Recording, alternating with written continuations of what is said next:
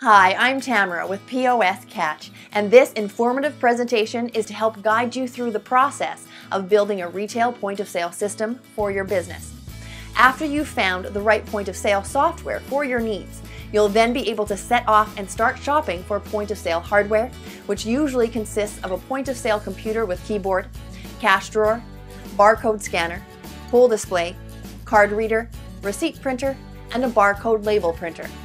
Be sure to follow these steps to ensure a successful point-of-sale system build. 1. Always pick your point-of-sale computer and point-of-sale software first before purchasing peripheral devices such as scanners and printers. 2.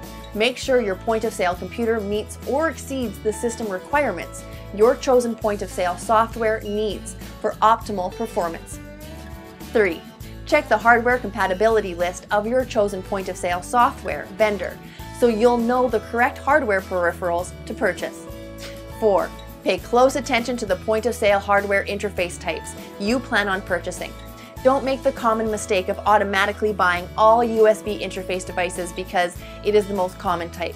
Because if your point-of-sale computer doesn't have enough USB ports, you will need to get creative and purchase some serial interface devices or a USB hub, for example.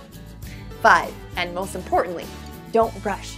Take your time when shopping for point-of-sale equipment.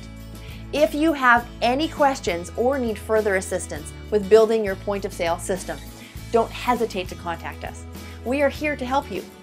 Thank you for watching, and we look forward to serving you soon.